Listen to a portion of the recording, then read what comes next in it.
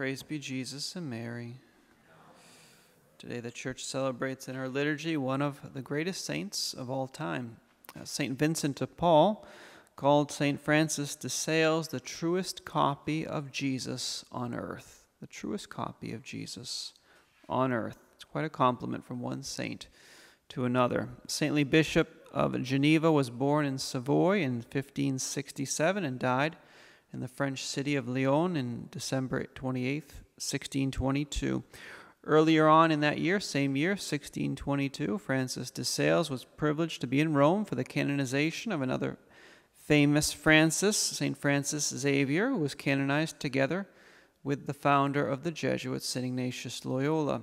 It's reported that at the canonization, St. Francis de Sales, in speaking of Francis Xavier, said that this is the third Francis that the Church has canonized, and I'll be the fourth.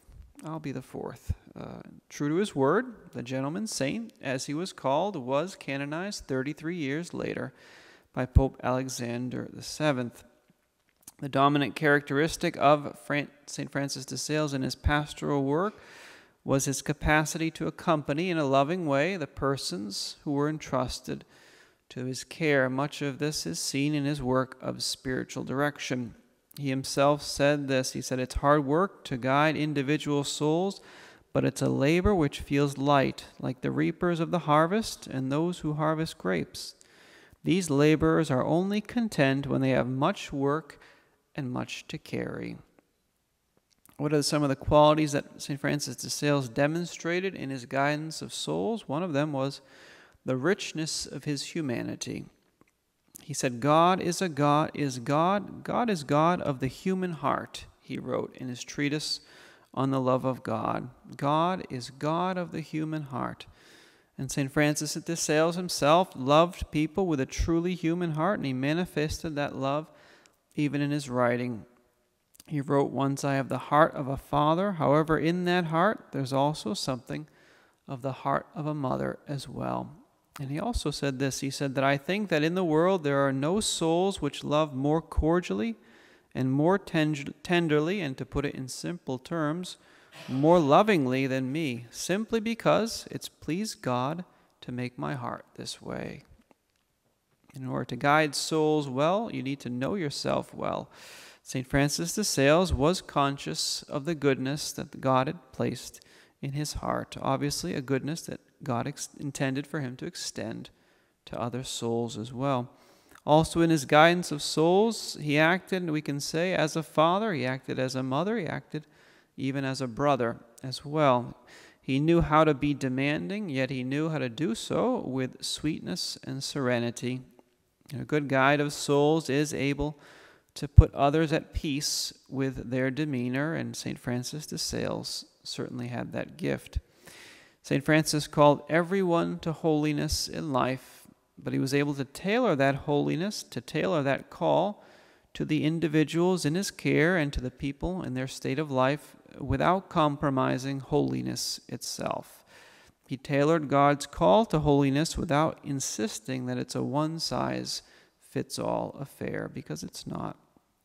He asked for obedience from his subjects, from his directees, but it wasn't a suffocating or unrealistic obedience. It was obedience that was fostered in a climate of confidence, a climate of liberty, a climate of understanding.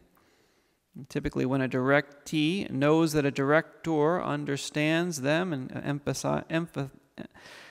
has empathy for them, it's much easier for them to embrace the counsel and that comes from the director. If nothing else, I'm sure that St. Francis de Sales, that many of those who came to him for spiritual direction, put into practice the advice that he gave them simply because of the love that they themselves had for him.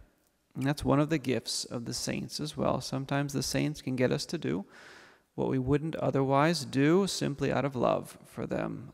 The highest motive, of course, would be to do good simply out of a pure love for God, but doing good out of a love for a saint isn't a bad motive either. If we can see the face of Christ in someone else, then Christ can become more real to us, then love itself can become more real to us as well.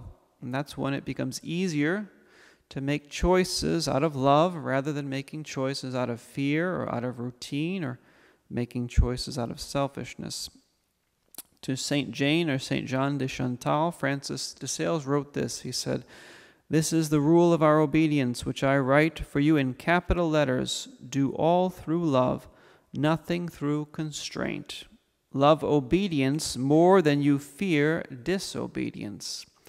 I leave you the spirit of freedom, not that which excludes obedience, which is the freedom of the world, but that liberty which excludes violence, anxiety, and scruples," he wrote to her in a letter from October 14th, 1604. And we know those three things, violence, anxiety, scruples, those three things do not come from God. And that's what the saint warned his spiritual children against.